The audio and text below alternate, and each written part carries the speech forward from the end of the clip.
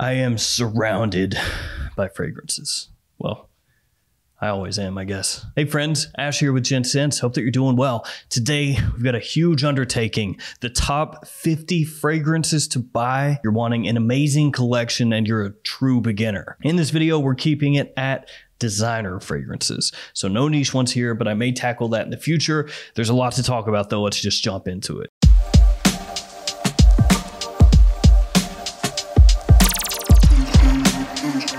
Obviously, since I have so many fragrances to go over here, I'm not going to spend much time on each one of these because even 30 seconds per fragrance would make this video almost 30 minutes long. So let's just do it. First up, Bleu de Chanel from Chanel, of course. This one I think you have to own if you're a beginner. This thing is ultra versatile. You can wear it literally anywhere, any season, daytime or nighttime. It's super people pleasing, mass appealing. There's a reason this is one of the best selling fragrances on the market to date. And with Bleu de Chanel, this is the eau de toilette, but most people seem to gravitate toward the eau de parfum. So one or the other of those two, EDT or EDP. Next up, Dior Sauvage, another super obvious one. This is the eau de toilette. And unlike Bleu de Chanel, most people seem to gravitate toward the EDT here, not the eau de parfum. Dior Sauvage has a big ambroxan note in it, gives it kind of a metallic feel off the top, along with bergamot, Sichuan pepper, black pepper. This thing also, like Bleu de Chanel, a massive compliment puller. The performance a little bit bigger on this one than Bleu de Chanel. Some people like that, some people don't. It can be a little more aggressive, a little more in your face, so you may need to dial this one down a little bit depending on where you're going and what you're doing. Oh man, I'm gonna talk so much I just fall over. Ugh. This next one, not as obvious. This is more personal choice, Intenso from Dolce & Gabbana. Now this is really similar to Dolce & Gabbana's Pour Homme, but I think that this is better than Dolce & Gabbana's Pour Homme. This one is gonna be a little bit more of a mature fragrance, a little bit classier. It's got a tobacco note in here along with lavender. This thing is very versatile. It is not as loud as you would expect with the name Intenso though. And this one does get overlooked a lot. So this one could be a great fragrance for somebody who's, you know, maybe a little bit older, middle-aged and up, or somebody just looking for a classy type of scent. Next up, a date night staple. Dolce & Gabbana is the one. Eau de parfum. This one is one of the best designer fragrances specifically for evenings out or, like I said, date night situations, period. I think that this is better overall than the eau de toilette. It's a little bit richer. It has a little more density, a little bit more depth, and slightly better performance. So this one's going to be really sweet, warm, spicy, and sexy. Keeping it with Dolce & Gabbana, light blue Eau Intense. Of all the light blues, I think this one is the most versatile, and that's why I go with this one over light blue Forever, which I personally like a little bit more. This one's a really great sea salty aquatic type of scent, fantastic for spring and summer. Now we're on to Versace, and I'm not doing it house by house necessarily, just however I have it right here to pick up, so keep that in mind. Eros, and this one's the eau de toilette. This is the best-selling fragrance from Versace as of this video. Really sweet. It's got mint, it has vanilla. It can be a little bit loud, and a lot of people love it for the performance. So again, that kind of loudness, keep that in mind when you wear this one. Fantastic evening out fragrance if you're looking for attention, and also can be office safe as well. Just don't spray it on as much. Versace Pour Homme is my next choice. This one from discounters, not very expensive, and it's gonna give you a similar feel to Chanel Allure Homme Sport. So it's pretty close to that fragrance, but a lot more affordable. This one is a little bit fresher than Allure Homme Sport. Allure Homme Sport has a little bit of a creamy nature to it, a creamy sweetness, whereas this one is more just a straight up casual, office friendly, spring, summertime scent. Really nice stuff. And then one more Versace for good measure, Oud Noir. This one is a personal favorite of mine, so that's why it makes the list. But I feel like you need at least, you know, one or two oud fragrances in there to kind of dip your toes in the water, and this is a really good one to start off with. This one has a nice amount of sweetness to it and also spice. You've got saffron in here, pepper, you have kind of a dark, mysterious, woodsy vibe to it. Really easy to wear stuff. Some people compare it to Tom Ford's Oud Wood. When you first spray it on, maybe it's going to remind you of that, but they do go their own ways as they dry down. Oud Noir though, great scent, perfect for fall and winter. Next up, Dior Fahrenheit Le Parfum. Now, of all the Fahrenheits, I think this one is the best one if you're just getting into fragrances. This is not a list of, you know, best classic masterpiece designer fragrances. Otherwise, it would be the Eau de Toilette, the original. So this one has a bit of that petrol vibe, that gasoline smelling vibe from the original Fahrenheit, but it's toned down heavily here. You've also got booziness, you've got sweetness. It's very classy, great richness, great longevity and projection, fantastic scent. It's pricey, but it's worth it. Next up, Dior Homme 2020. This one got a bit of hate when it first came out, but a lot of people have come around on it, myself included. This thing is a very wearable, versatile, mass appealing, compliment pulling, modern men's fresh woodsy scent with a little bit of a spicy undertone. It's got a bit of fuzziness and warmth to it, makes heavy use of modern aroma chemicals like cashmere and Isoe Super. Dior Homme 2020. Then of course Dior Homme Intense. This one a must own. Fantastic. This thing is amazing. It really is. It's got ambrette, it has iris, it's got a bit of pear in there, some cedar. This is one of the fragrances that popularized or helped popularize iris being used in a makeup-y or creamy sort of fashion, and it still smells absolutely amazing. Formal type of scent for cool weather. Go through a couple Tom Fords here. Noir Extreme. This thing makes a use of kulfi as a note, so it's this pistachio sort of ice cream sweet note, fantasy note that's used in the fragrance. Very unique, especially compared to all other designers out there. It is a Tom Ford though, so it's going to be pricey once again. And then Tom Ford Black Orchid. This thing is a classic. It is marketed as a women's fragrance, but lots of guys rock this one as well. It's going to give you this sweet floral, dark, slightly earthy scent profile. Big punch here, lots of power in it. Fantastic scent. Next up, Chanel Allure Homme Sport Eau Extreme. A lot of people do prefer this fragrance over Allure Homme Sport. Going to get a good amount of tonka in here. Big time compliment pulling fragrance with great versatility, because that one you can pull off nearly year round. Just dial your sprays up or down as needed. Then we've got Spice Bomb Extreme from Viktor and Rolf. So if I was going to go with any Viktor and Rolf fragrance, it would be this one. I think that it's better than the original Spice Bomb. I think that the fragrances that have come afterward, Night Vision, EDT, and EDP, and Infrared, while they're fine for what they're trying to do, the fragrance that really captures the essence of what a lot of people think Spice Bomb is this one. So this, of course, is going to have a ton of spices, good amount of sweetness in there as well from some black vanilla, which really helps smooth things out. A monstrous performer. It is a great fragrance. And it's another one that unfortunately you can't really find all that cheap. Now, a personal favorite, Gucci by Gucci Pour Homme, which nowadays I believe is just called Gucci Pour Homme, which is good because at some discounters, and I've said this before, this fragrance will say Gucci by Gucci by Gucci Pour Homme, which is just stupid. So this is a very, very pleasant smelling tobacco fragrance, a bit of cypress in here, so you have this kind of green woodsy nuance, bits of fresh spice and sweetness. The only thing about this that's kind of a bummer is the performance is not fantastic, but the fragrance smells so darn good that I think everybody should scoop this up, and it really does stand out compared to what most other Gucci fragrances are nowadays. And this next one, YSL Y Eau de Parfum, completes the trifecta of the big time blue fragrances on the market nowadays. So that's Bleu de Chanel, Dior Sauvage, and this one. Y Eau de Parfum is going to be the most versatile, most compliment pulling of the Y line. So if that's what you're after, which you probably are if you're looking for blue fragrances, this is the one to get. This one does take a little bit of a different tact as compared to Sauvage and Bleu de Chanel. So you have apple that's going to be very prominent in the opening here. There's also a bit of citrus, but not as much as you're going to find in Sauvage or Bleu de Chanel. And this one also makes use of sage as it dries down and doesn't really have a bit of a smoky nuance like Bleu de Chanel, and doesn't have an overload of ambroxan like Dior Sauvage. Then we've got M7 Oud Absolu, also from YSL. This one's going to be a little bit harder to find than some of the other fragrances here. And this one is basically a re-release of a classic YSL fragrance, which is of course M7, which is or was one of the first prominent oud fragrances released by a designer house. So with this, you're going to get a little bit of resinous sweetness. The oud in here is not animalic or funky. It's pretty easy to pull off. It does have a little bit of a throwback feel as compared to something like Versace Oud Noir, but it still smells amazing. And something like this is going to let you dip your toes into some fragrances that came before. Then we've got a new one, which is La Nuit de l'Homme Bleu Electrique. So this one takes the L'Eau de L'Homme DNA, modernizes it. I might have even put in the original L'Eau de L'Homme, but I feel like this one does what that fragrance does, but better. Yeah. Smells fantastic. It's got that cardamom right off the top, very sexy, spicy, sweet, but here made a little bit fresher and given a little bit of a blue twist, hence the name. This thing smells fantastic. For me, it's worth full retail easily. And since this stuff smells so good, I mean, we know that Yves Saint Laurent is gonna discontinue it, right?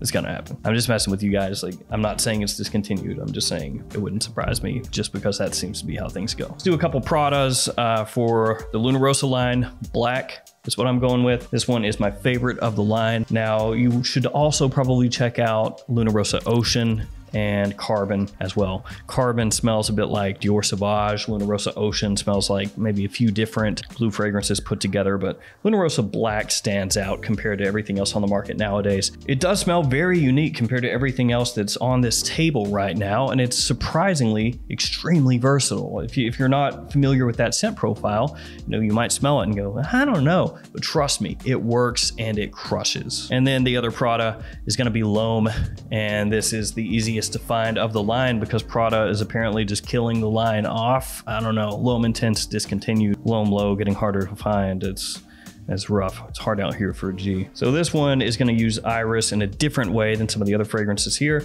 The iris in here is more powdery, more soapy, very clean, very fresh. This is an amazing office fragrance, great daytime scent, very versatile. Then we have my favorite from the Code line, Code Absolute. This thing has an amazing opening. It's got this sparkle, this effervescence, this sweetness that just kind of bubbles off your skin. That doesn't sound great.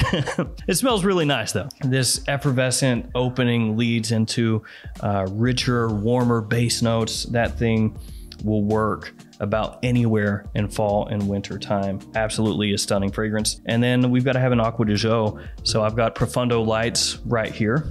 This is the newest of the Acqua di Gio line, but frankly, could be any. You could go with the original, or maybe Profumo works better for you. Maybe Profondo works better for you. Heck, maybe Absolute works better for you, but you need to have an Acqua di Gio. So this, like I said, is the newest one. So I'll include this here, but Acqua di Gio. Just pick whichever one you want. Up next, I got another oud fragrance, Boss Bottled Oud. Now, with the Boss Bottled line, I probably would have included Bottled Intense, but that one has been discontinued. It's a lot harder to find, so my choice would be this one. It has that Boss Bottled DNA, that apple and cinnamon, but here it's combined with very wearable oud. Again, kind of helping you test out and try out oud fragrances to see if they work for you. Then we've got the scent Private Accord. This one makes use of Meninka fruit, which the entire the scent line uses, kind of an exotic, dusty, fruity, sweet note. And here you're also going to find chocolate and coffee, which I think works perfectly with that Meninka. Up next, a cheap one, Hugo Reversed. Now the reason this is in the list is because it's cheap. If this thing were more expensive, it wouldn't be here. So make sure you pick this up from discounters if you do pick it up, and don't pay all that much for it.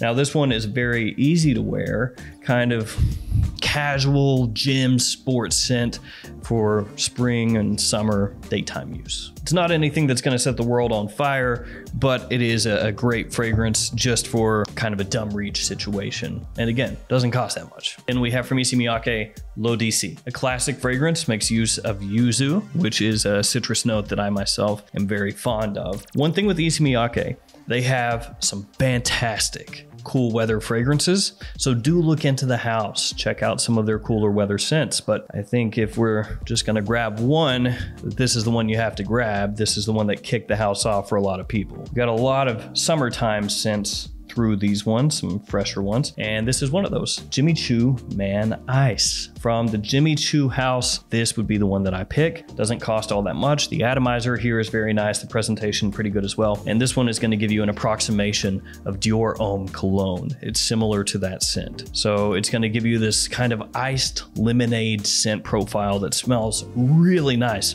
Performance, not great, but because it doesn't cost that much, it doesn't matter. Then we have Invictus Aqua. Now, I'm not a big fan of the Invictus line, but I feel like you need to smell it. You need to become familiar with it because there's so many fragrances out there that borrow from the Invictus playbook. You need to know when you smell something, oh, this smells a bit like Invictus. And Invictus Aqua would be my choice to get people kicked off on this line. It does have that bubblegummy sweetness that the line is known for, but it's a little bit fresher here, a little bit easier to stomach if maybe it's not your type of scent you would typically wear. And also, of course, the versatility is through the roof on this thing. Now, this is the re-released version. The original is more difficult to find, much more expensive. And if you're just getting into things, I wouldn't worry about that. Just get the bottle that they have available, basically. Then from Paco Rabanne, also 1 Million Lucky. Now, this doesn't really smell like 1 Million, the original fragrance, but it does have a very interesting makeup, this scent. It combines notes that are fresh with notes that are typically used in more heavy and warm styles of fragrances. So it's this kind of melding, this meeting of worlds, and it works really well. So you have these kind of ozonic notes mixing with nutty notes, and it just works. 1 Million Lucky is a great scent. Now time for a classy, fresh, clean, woodsy scent.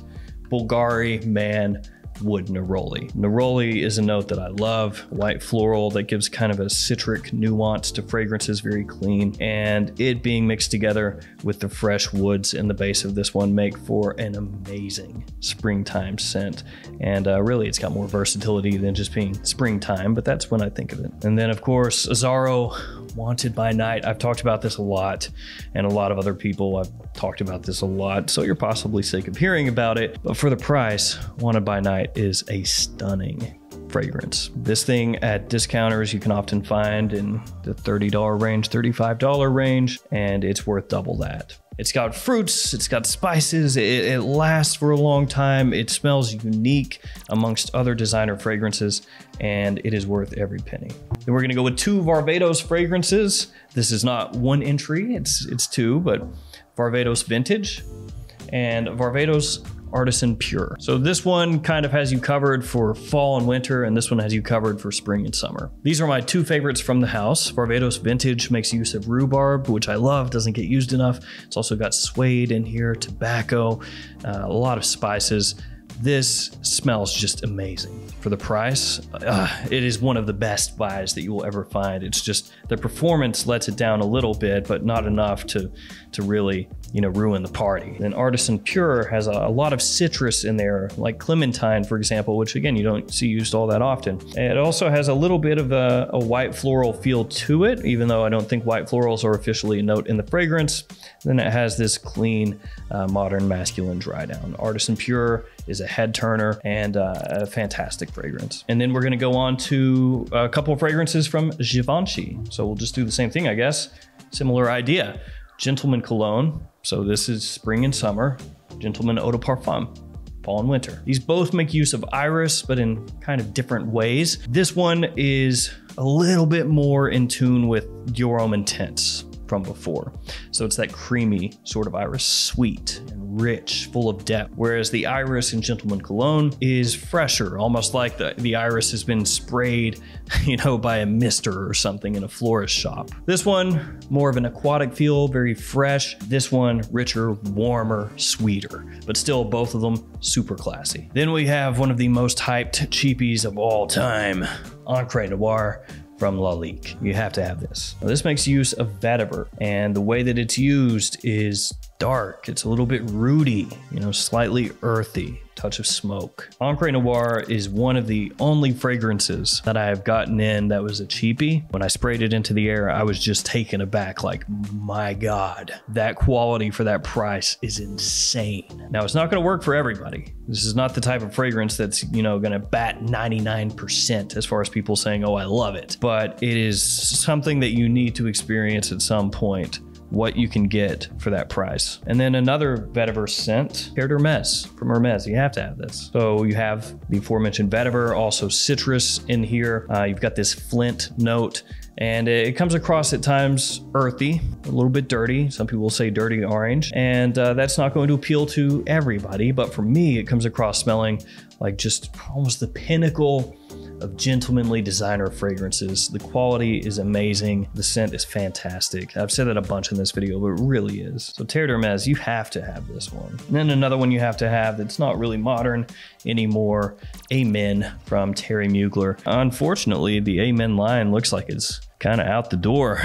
You know, it's not really getting love like it used to. It's not getting releases like it used to. And there are some fragrances that came out in that line that are just stunning. Pure Havane, Pure Malt especially, but now they are harder and harder and harder to find, and Mugler just hasn't been doing much with it, you know, not much with the line. So this one has a big punch, a lot of power here, projection, longevity, has kind of a rubbery feel at times. Some people I think have compared it to the smell of tar when you first spray it on. It's really not that bad though. It's got a good amount of patchouli in here, which gives it kind of a chocolatey smell, very gourmandy, and it's a fragrance that I still like to go back to and smell from time to time, and I think that it's one that you should really own and you should smell and kind of get used to. And then also from Mugler, just Mugler cologne, good old green standby, soapy, fresh fragrance that you can pull off just about anywhere, anytime. Nowadays it's called Mugler Come Together, but basically you just want to look for the Mugler that's green. And then from Dunhill, Icon. This is, as far as their main line of fragrances go, basically the pinnacle of Dunhill at this point. It's a little bit similar to something like Terre d'Hermès from earlier. It's somewhere on this table, I don't know, but a little bit similar to that. Price is really nice. Bottle super heavy, looks classy. Atomizer is really good as well. Got a nice freshness to it, white florals in here along with black pepper. And unfortunately, Dunhill just seems to have gone downhill. That's like a bad dad joke. Dunhill's going downhill. But it seems like they have since this came out. Not a lot of great stuff coming out of there lately. On to some Gaultier, some Jean Paul Gaultier Ultra Malt. This is one of the best late night compliment pulling sweet fragrances that have come out in the past 10 years. It was heavily hyped when it first came out, just like hyped to the moon, and it's died down since then, obviously, as tends to happen, but it still is a stunning scent that people love. And then keeping it in the Le Male line, Le Male de Parfum. This is great reinterpretation of the original iris used once again in this fragrance, and I think it makes Le Male kind of cool again. Ultra Malt didn't, Le Male de Parfum did. Then from Ferragamo, Uomo. From discounters, this used to be very inexpensive, but prices have been creeping up. This fragrance has a great utilization of tiramisu.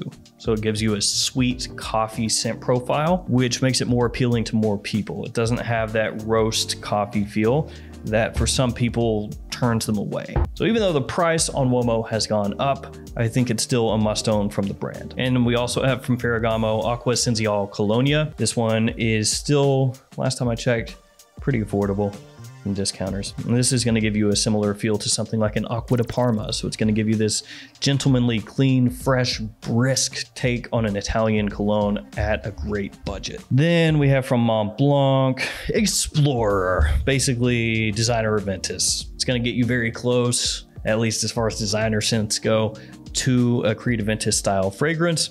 Versatility through the roof, just off the charts, and good price as well. And then Legend from the same house, you know, same idea here, only with Abercrombie & Fitch Fierce. So gonna give you a very similar fragrance to Fierce, but at half or less the cost. Then we have from Burberry, London. This is one of my personal favorites from the house, my little baby bottle. And this one is a great holiday fragrance. It smells very much of the holidays. The spices, it's got port wine in here, a bit of leather tobacco. It's a very easy to wear fragrance. The performance could be better, but I think that it's a fragrance that you gotta have. It's, again, one of those personal favorites that I just inserted in here. Got another hype beast, Bentley from Intense. This is going to give you an approximation of fragrances like Idole de Luban and Chambre Noir. So those are both niche fragrances that are much more expensive. This one smells quite similar to those, but at a much lower cost. And it's one of those ultra hyped cheapies because of that great quality you get for the price. And then last but not least, Valentino Uomo, just the original Uomo. Nowadays, it's Born in Roma Yellow Dream. I think the original still needs a bit of love. This one's going to give you a chocolatey hazelnut kind of scent profile along with leather and woods. It is a very, very, very, very pleasing fragrance. It's classy, it's sweet, it's compliment pulling. It's about everything you'd want in a designer scent. And it's got enough of its own personality to stand out from the crowd. Man, that took a long time. 50 fragrances. Those are the 50 I think you should own if you want just a killer collection that's gonna have you covered for every situation. Formal, casual, date night, spring, summer, fall, winter, doesn't matter. Something in those 50 will have you covered. Well guys, this video is run long, so I'm gonna jet. Thank you for hanging to the end. If you did, you're like one of the 1% or something. So thanks. And I'll see you tomorrow with another fragrance video. See you guys.